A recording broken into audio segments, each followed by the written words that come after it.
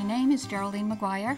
I am a retired special education teacher, 42 years of teaching experience with 38 years in special education.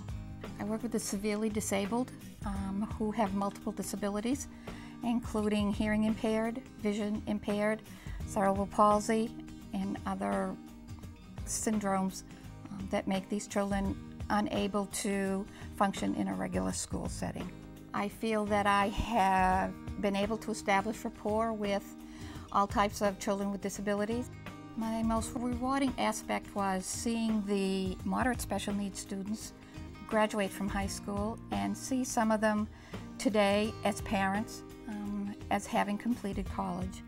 And as for my severe students, I just like to see a smile on their face.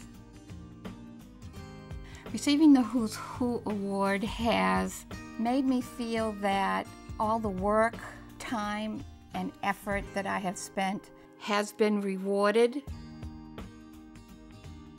I feel my 42 years of teaching were very enjoyable. I find that working with special education children is just a rewarding thing to do.